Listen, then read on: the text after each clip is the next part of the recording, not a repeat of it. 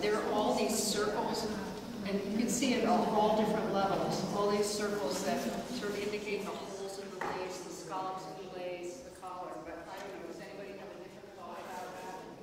I just never observed. Oh, which plant? Could be a hyacinth. I think these are white hyacinths, and then there's these peach roses. And is that a Thai leaf that she uses inside? Oh, no, that's called New Zealand flax. And it's a variegated one. It's, you know, peach and green. New Zealand flax comes brown, it comes green, it comes green and white, and then it comes this peach and green color. It's called Brasilia, B-E-R-Z-I-L-L-I-A. Right? Yeah. Is that right? Which is the Brazilian changed yet. I was going to know the other.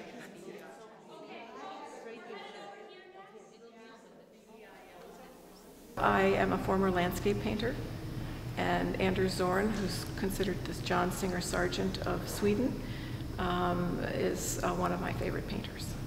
There. I think the biggest challenge is to not copy the painting.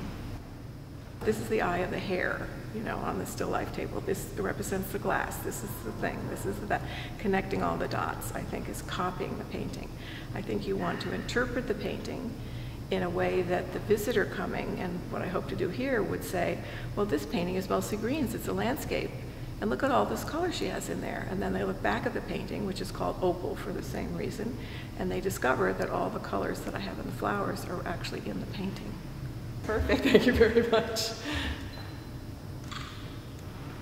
Great.